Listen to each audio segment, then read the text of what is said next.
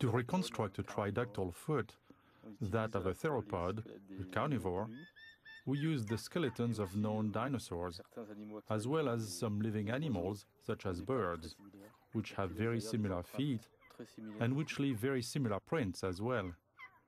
It's hard to imagine the ancestors of these harmless creatures were ferocious predators. But this farmer is not surprised. He's lived with the footprints all his life.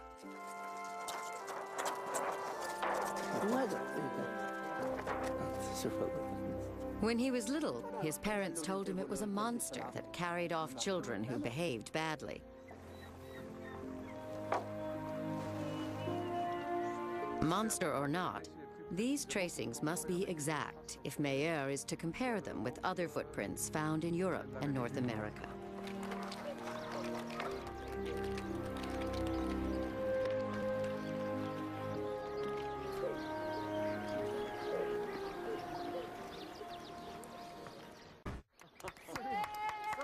At the Tondut site, an extraordinary discovery is celebrated in the traditional way.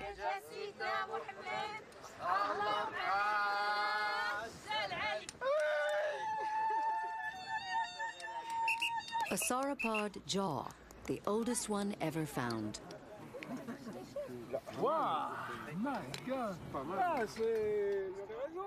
Take is overjoyed. He hoped they'd find a skull or part of one.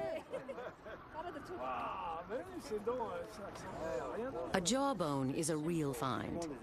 In sauropods, the neck bone is not firmly anchored to the skull, so a jaw can easily become detached and the teeth lost or crushed. I think this is really a wonderful discovery. It really is going to make a difference.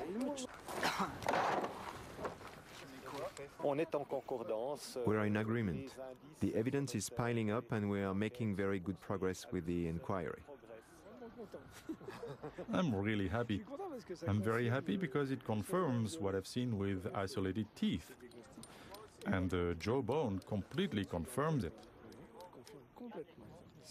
These are animals we don't often see. They are not common among the dinosaurs.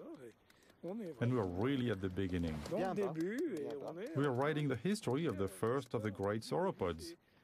It's very exciting. Once this priceless fossil is pried from the rock, it will be sent to a laboratory to be liberated from the ancient Moroccan soil that preserved it 185 million years ago.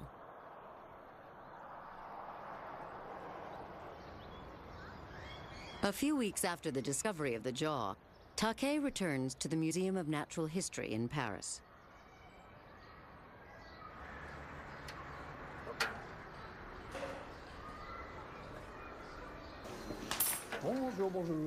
Here, a technician called a preparator is removing the last bits of rock from the fossil.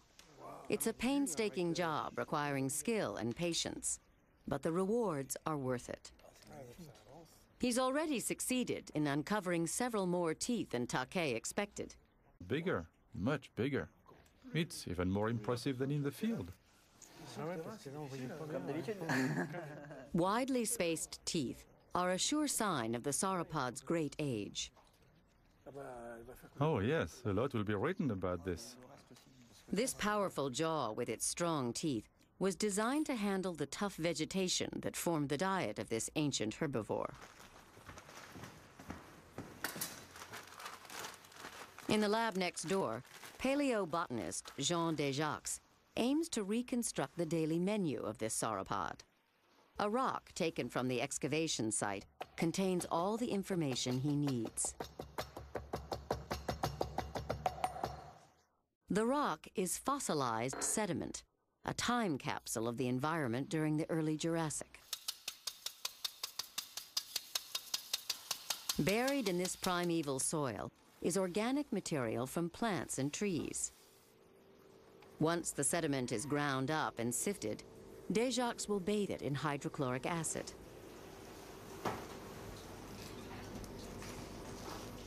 Hydrochloric acid is so corrosive, the mask will protect Desjacques from its deadly fumes. The isolation chamber is for added safety. Once the acid is poured on the sediment, it goes to work immediately. In 24 hours, it will eat away the minerals without destroying the organic materials.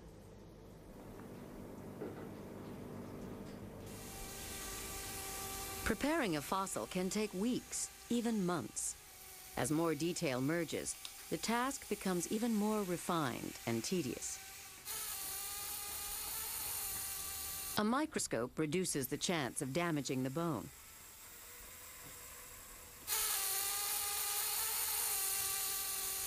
Finally, the fossils are coated with glue to strengthen and preserve them.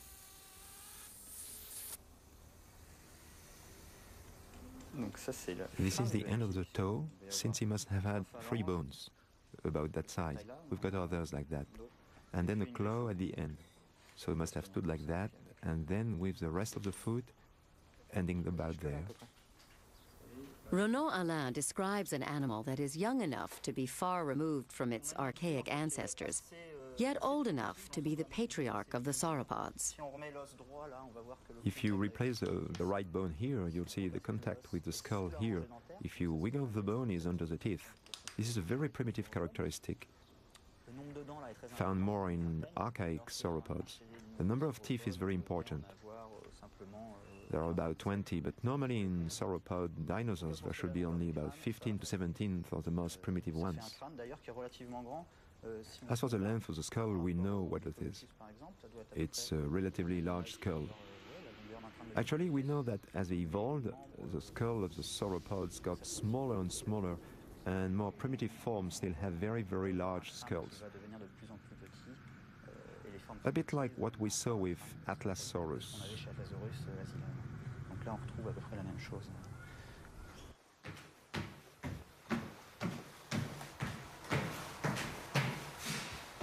The next day, Jean Desjacques collects the organic matter from the acid bath.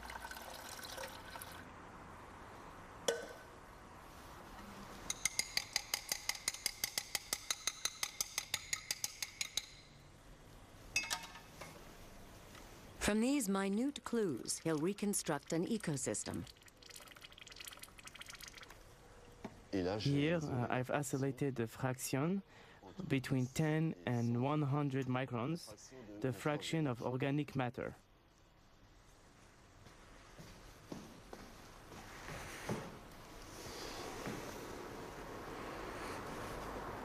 Desjacques selects fragments of the most easily recognizable plants for examination.